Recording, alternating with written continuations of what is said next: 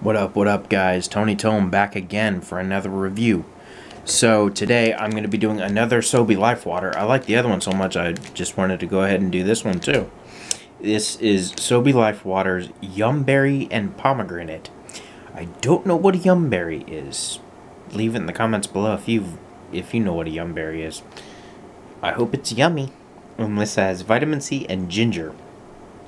So, let's crack this bad boy open and see how this one is. Whoa. Oh wow, that smells like one of those like a cherry ring pop or something, or no, like a grape maybe. It smells like a ring pop.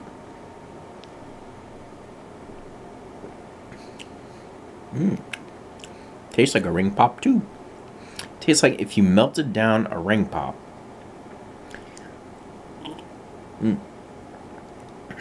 And put it in a bottle. This is delicious. I would honestly say I would get this one over the mango and blood orange one, because that one, the other one just had, it was all mango, and granted I've never had blood orange, so I don't really know what it's supposed to taste like, but the only thing I was getting was mango.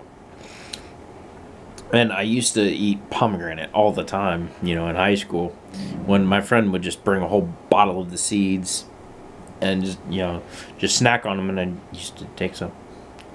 Sorry. But, you know, I really, really like this. Yeah, I definitely give this a 5. If I'm thirsty, I would definitely go with this.